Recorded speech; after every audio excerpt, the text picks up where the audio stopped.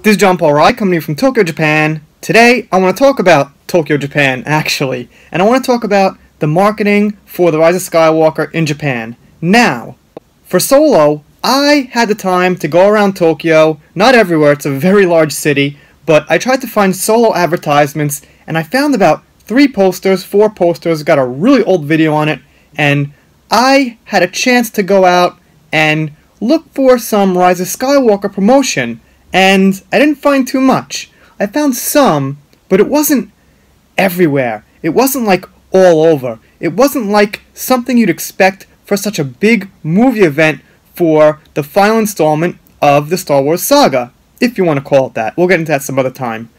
So, what I did find was kind of strange, and I kind of had a little problem. So, I went to a sushi restaurant to eat with my family, and they're having a Rise of Skywalker promotion. It is a pretty big chain of sushi restaurants in Japan, but, you know, a sushi restaurant promotion isn't like the biggest, best promotion you want for The Rise of Skywalker.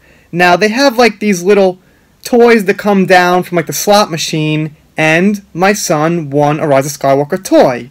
Now, first of all, I was really like nervous he was going to get Rose or Rey, because, you know, I didn't want to explain to my son, like, look, Daddy really doesn't like these characters, and I don't think you could keep that. We're going to have to throw that in the garbage, and I'll buy you something new. But he got Finn, and I don't have a problem with Finn. But what he got was crap.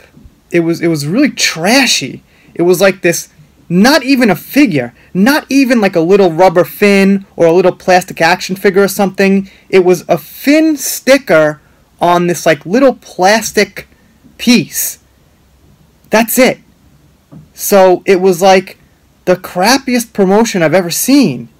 Like, that's what kids are getting? My son took one look at it and he just handed it to me. That's the kind of thing you want to give away for The Rise of Skywalker to get kids interested? Is like a sticker on a piece of plastic? Seems like the effort is really low here.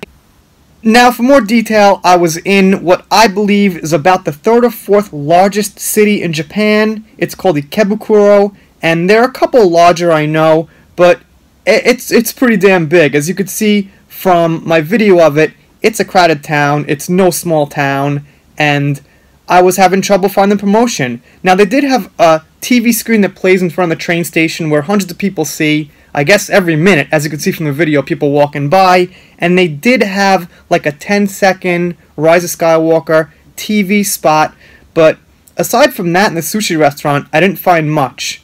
Okay, there was a store that was selling like Star Wars stuff, but it wasn't really like promo for the movie. They happened to have like Disney Trilogy Star Wars stuff.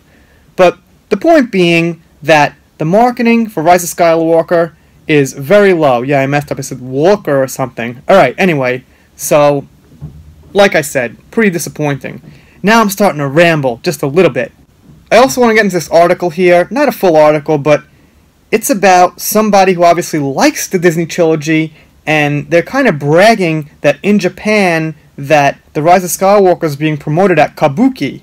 Now, Kabuki is like this traditional Japanese theater play thing that like nobody goes to anymore if you're like 25, 30 years old, into movies and comics and stuff like that. It's really for like, you know, just the person who happens to have it as a hobby or old people. So, you know, this thing here was kind of annoying to me. Let me read it.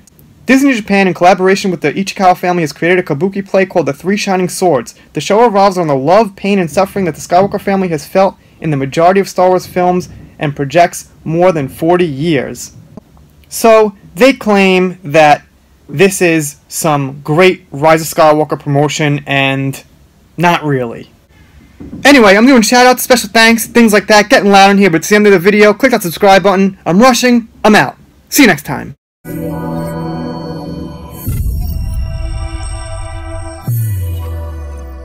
If you are not subscribed to this channel, The Entertainment Hacker, what are you waiting for? Smash that subscribe button now.